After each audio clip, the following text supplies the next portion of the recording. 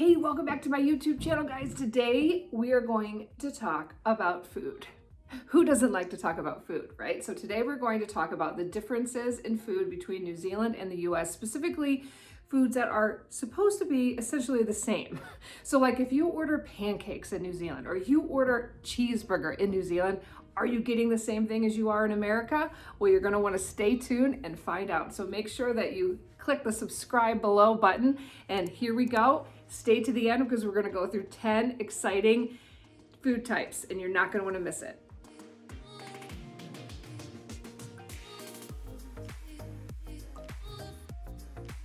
This video is sponsored by Skillshare.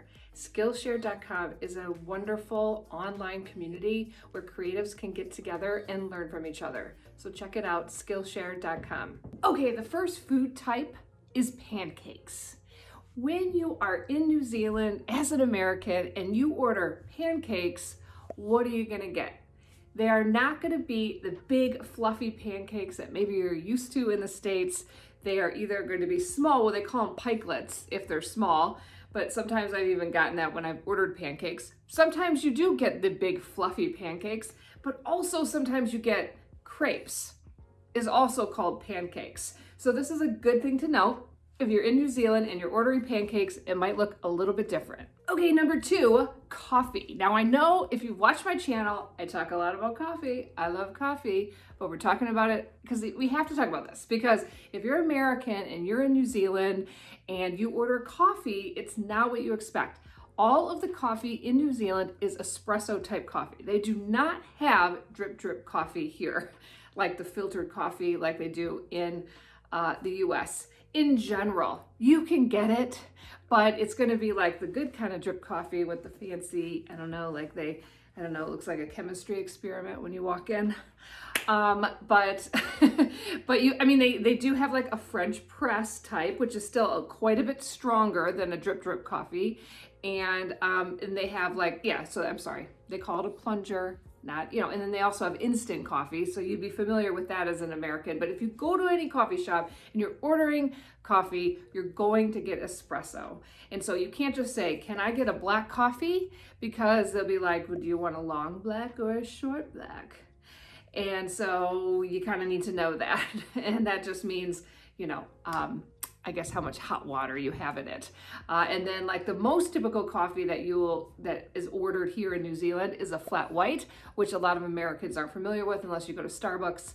Starbucks has flat white, and they've had for quite a few years now. So people will be familiar with it, but it's not like the typical drink. And you could always get a latte or a cappuccino or Americano or whatever kind of coffee that you like in any of these coffee shops. But just so you know, you can't just go in and say, hey, can I have a large black coffee? They won't know what you mean, and it certainly won't be in those big cups that you would get in the US when you order a large black coffee. It's going to be. Okay, the third food difference. Now I'm going to talk about a bunch of food in this category. Let's talk about snack foods. The typical American snack foods. We have Cheetos, we have Oreos, we have Doritos, we have Pringles, okay? These are all here in New Zealand, but they are not the same. For example, the regular Oreos or the double stuffed Oreos, the cookie doesn't taste the same, and it doesn't have as much cream as you get in the US. So it is different. So if you come here like, it says Oreo, it looks like an Oreo, yet it doesn't taste exactly like an Oreo.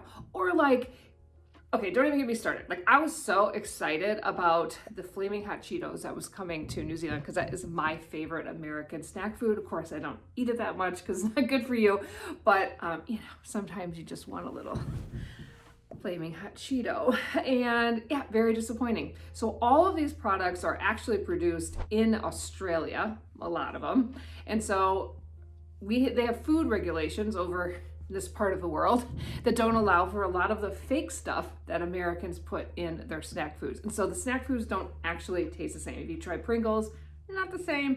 Doritos, not the same, but actually probably the best of all of them.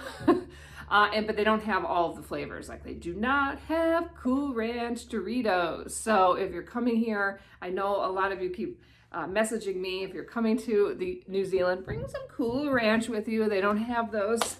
But yeah, really we can live without it, let's be honest. But yeah, all the regular Cheetos, the Flaming Hot Cheetos, the Oreos, the Doritos, all taste a little bit different down in this part of the world. And number 4, cookies or biscuits. So if you want, so if you're American, a cookie is a biscuit here, okay? But in New Zealand, if it's a chocolate chip cookie, it's actually called a chocolate chip cookie. It's the only one. I don't get it. Maybe comment below if you understand that, but like they only call, the only cookie that they call cookie is a chocolate chip cookie, and they call it a chocolate chippy cookie here, okay? But just know that the cookies are different.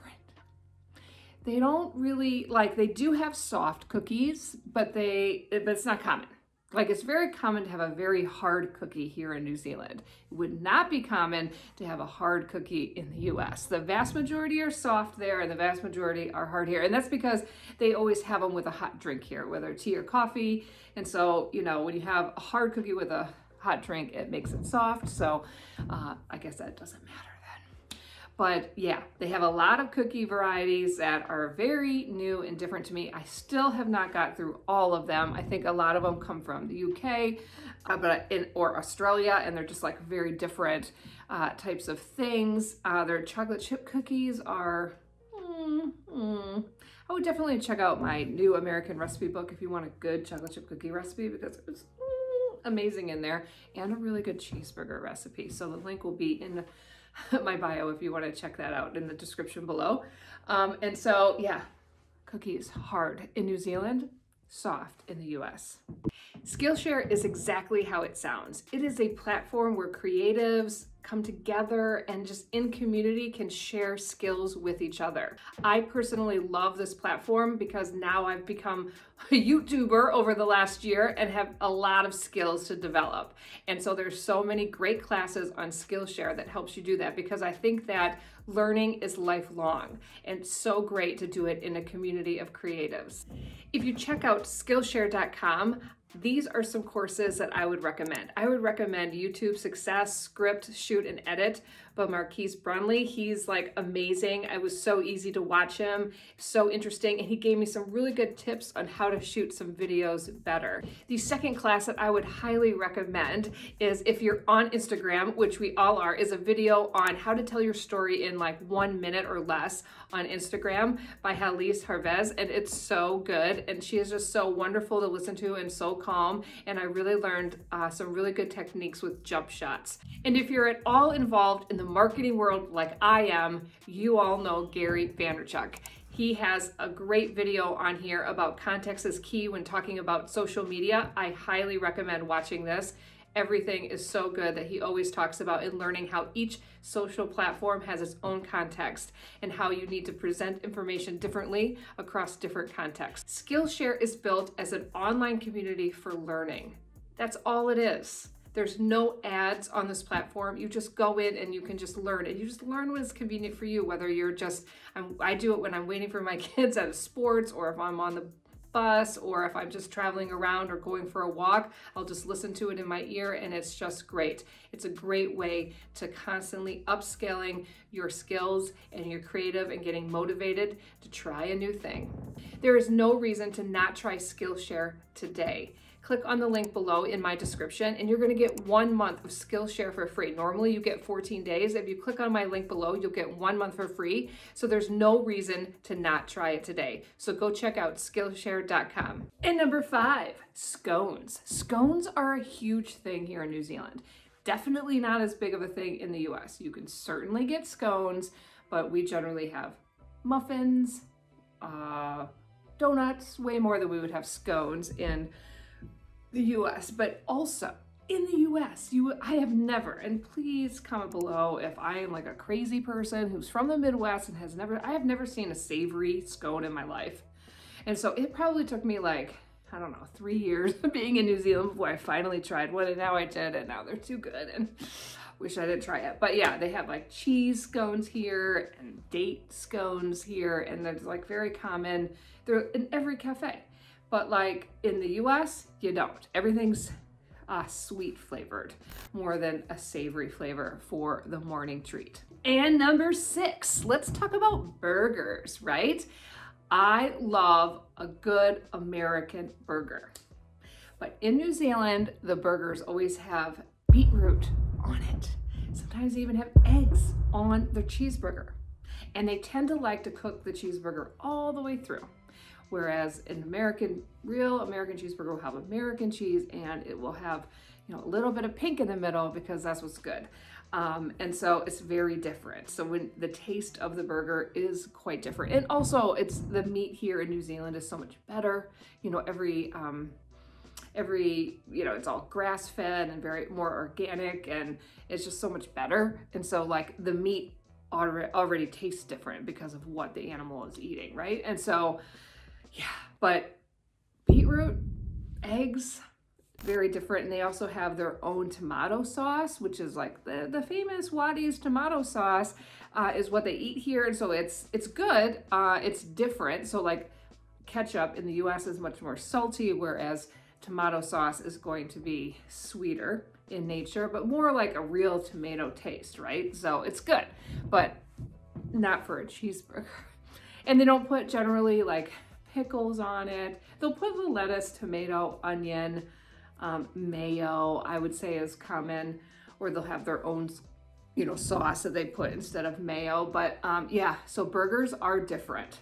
Another thing to note about burgers is that when someone says chicken burger, they mean like chicken, like what American would think chicken sandwich. So like, okay, so when they say burger, so it can either be like meat, it could either be beef is what I should say, or chicken on a burger type bun is always going to be called burger, okay? Whereas chicken on a burger bun in the US would be called a chicken sandwich. So just know that if you're ordering a chicken burger, that's the difference. I'm just here to help you. Yeah, so just so you know, because like sometimes like we're talking about burgers a certain way and we think it's this is what we're getting. You're not. You're getting an actual burger bun with chicken on it when you order a chicken burger. But yeah, so they do put different things on it. You can still get bacon. Some places you can still get avocado, which is really good on a burger. But yeah, but again, check out my American recipe book if you want a good cheeseburger recipe. Now, if you're in New Zealand and somebody asks you to go get a pie, they are talking about savory. They are not talking about sweet. So in America, when you talk about pie, it's sweet. It's not savory. So just know that. The savory pies in New Zealand are like a staple here. Everybody eats them. Very common for a quick, easy lunch. You can kind of grab them anywhere. Whereas in the US, you also have sweet pies readily available in a lot of places. So just know when you're talking about pies and you're coming to New Zealand, it's going to be savory. Now, wondering what they put in the pies? Well, the most common two are mince and cheese, or just mince, which is ground beef. Sorry, just trying to translate. Or steak and cheese is the other popular one. They also have chicken. They'll have ones with like an Indian flavoring to it. They'll have veggie ones. So there is a variety that you can get, and it's kind of like the American chicken pot pie is how I would explain it. So it's just like a pastry with meat inside, and it's so good. So like if you don't want to probably like love another food that's probably not good for you, maybe don't fall in love with the pies. But they are really, really good here in New Zealand. But yeah, savory in New Zealand, sweet in the US. Okay, and number 8, let's talk a little bit about sausages. It's good to know if you're American and someone says, hey, let's go get a sausage. Just so you know, the sausage is coming on a plain white bread piece with some butter on it and the sausage, and you can just put your tomato sauce on that as well. So in America though, if you're serving a brat, a sausage, a hot dog, it's always on a bun. It's never on white bread unless you're like, just eating it at home and you've run out of buns. Then you'll put it on white bread. But here it's normal to eat it on white bread. And like if you go to what they call a sausage sizzle, which they'll have at schools or like outside hardware stores, you are getting it on white bread, and that's normal. It isn't that they've run out of buns. That's how they eat the sausage sizzles here in New Zealand. There's your hot tip about sausages. And number 9, I think it's important that we talk about spreads. Spreads that we put on toast, on bread, on sandwiches.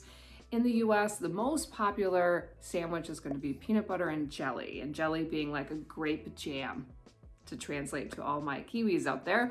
And so grape isn't like a very popular flavor even for jam here in New Zealand. And but I do think that peanut butter is becoming a lot more popular in New Zealand than it has been even like when I first moved here.